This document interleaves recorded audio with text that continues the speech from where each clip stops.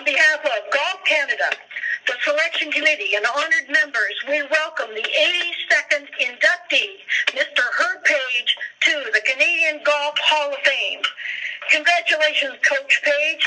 How are you doing? I'm very moved, Sandra. Oh, Herb. Well, we are just thrilled to have you, join us in the Hall of Fame, and we sure look forward to seeing you in June. I'm trying to hold it together here. When I got the call from you, it was very emotional. Still is. I'm just very honored and humbled.